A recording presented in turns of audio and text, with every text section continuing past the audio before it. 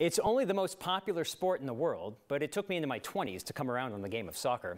Wait until you see the futuristic version. Westminster's Orchard Park Academy walked us, or rather flew us, through the rules of the game.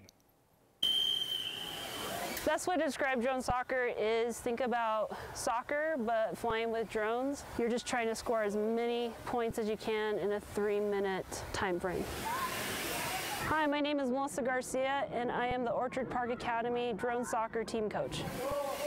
It's a 5-on-5 game and the striker is the only one that is able to score goals. Hello, my name is Aurelius. I'm in the 7th grade and my nickname is Relish. I'm Elias Balch. I'm in 7th grade and my nickname is Eli. My name is Daniel Vasquez. I'm in 8th grade and my nickname is D.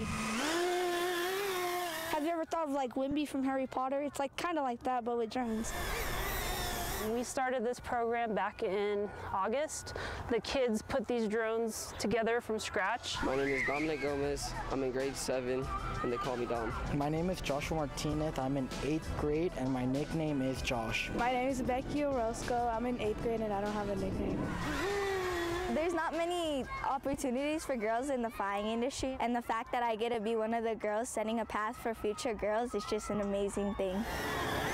We got invited to Utica, New York for the national tournament. We went to nationals, kicked butt there, 4th ranked nation, and we're the #1 ranked middle school team. And please know, people, these guys are middle school kids and everybody else that we've been going and competing against are high school kids. You just need that teamwork so then your team doesn't fall apart and you're still all together intact. We bonded as a team, we laughed, had good times, ate together, messed around, good stuff.